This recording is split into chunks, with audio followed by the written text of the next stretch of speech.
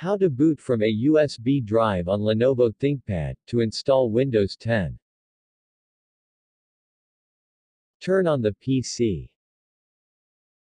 When the red Lenovo logo appears, press Enter to open Startup Interrupt menu.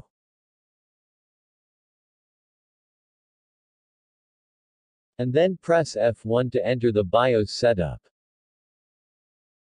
Note, turn on the PC. When the red Lenovo logo appears, press F1 to enter the BIOS setup.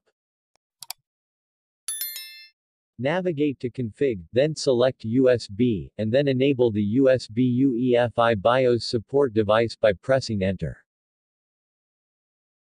Navigate to the Security, using the keyboard arrow keys, then select Secure Boot, and then disable the Secure Boot function by pressing Enter. Navigate to Startup, and choose Boot, then select USB HDD, and then press the plus or minus key to modify the boot priority order. Select UEFI Legacy Boot, and then set it to both. Select UEFI Legacy Boot Priority, and then set it to UEFI First. Select Boot Mode, and set it to Quick. And then make sure Boot Device List F12 option is enabled.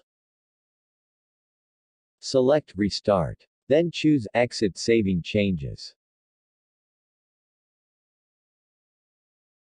Before clicking on Yes, insert the bootable USB flash drive into a USB port. And then press Enter to select Yes.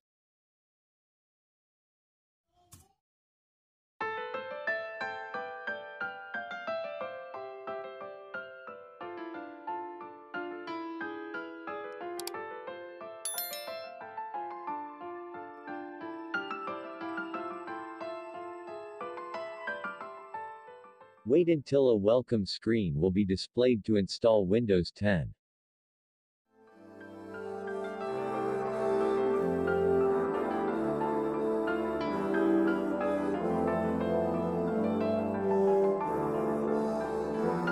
Note, if the PC not booted from a USB when PC restart.